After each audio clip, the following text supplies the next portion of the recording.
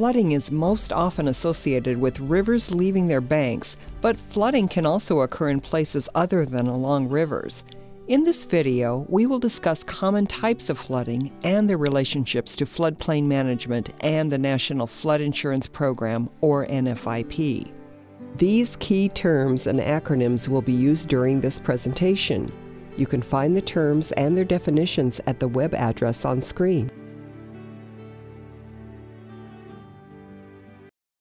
The most common type of flooding experienced by most communities is riverine flooding, also known as overbank flooding.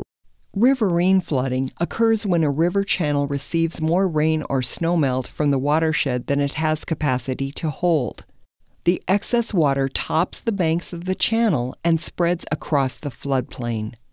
Generally, the larger the river and its watershed, the deeper the flood and the longer it will last. However, the destruction from riverine flooding may come not only from the depth and duration of the water, but also the velocity of the flow. In hilly areas with faster moving water, a few inches of floodwaters can damage structures or, worse yet, sweep away pedestrians and automobiles. The NFIP defines shallow flooding as flooding with an average depth of 1 to 3 feet in areas where a clearly defined channel does not exist.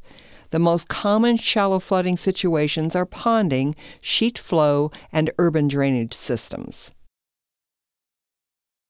Where there are no well-defined channels, floodwaters may spread out over a large area at a somewhat uniform depth in what is called sheet flow.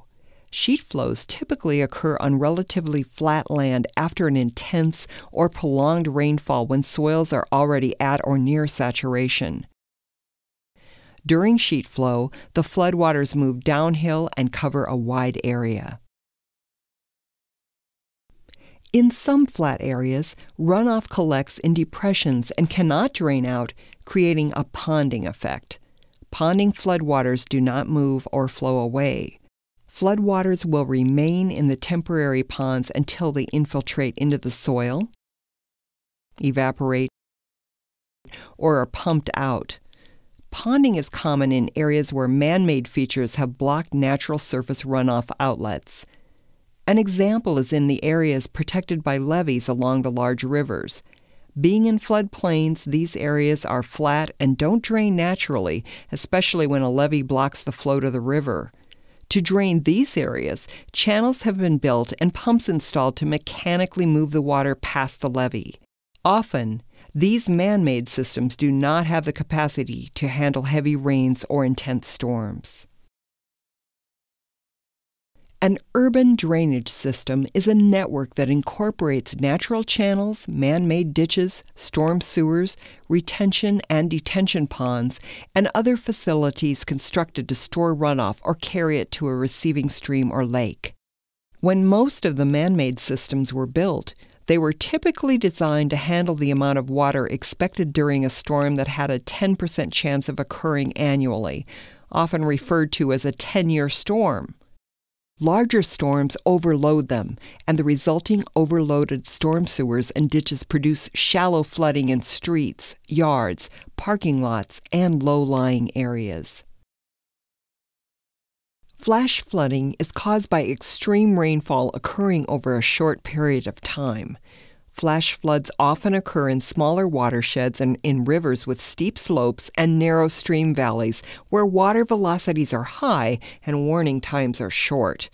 It may also occur or be more severe in urban areas where impervious surfaces such as roofs, streets, and parking lots convert nearly all rainfall from a severe storm into surface runoff. Understanding and awareness of flash flooding is critically important because flash flooding causes the most flood-related deaths annually in the United States.